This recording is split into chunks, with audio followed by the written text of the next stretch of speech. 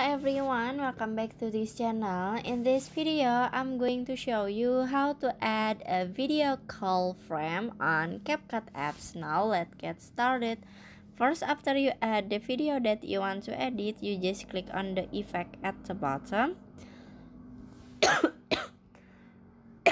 And then in here you just click on a video effect. And at the menu you can swipe until you can see a frame, this one, click on it, and then in here you just swipe down until you can see video call effect,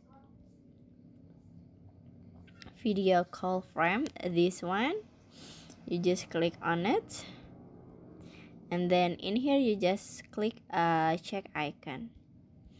And now you can set the frame until the end of the video. And finish. So that's how to add a video call frame on CapCut apps.